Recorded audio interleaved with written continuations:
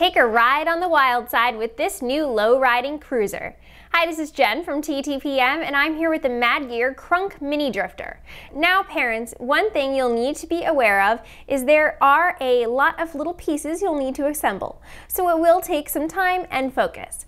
But the payout is a fun ride your kids are going to love cruising around in.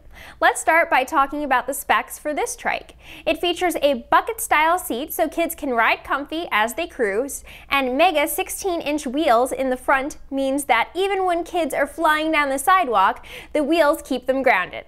The back wheels, however, are where the drift happens. Without much of any traction on the back, this means that when kids hit a curve at high speeds, they're going to drift to the side. Of course, with the bucket seat and steel frame, parents can still rest easy that their little ones aren't going to go tumbling out of the trike. The Mad Gear Krunk Mini Drift is for ages 5 to 10.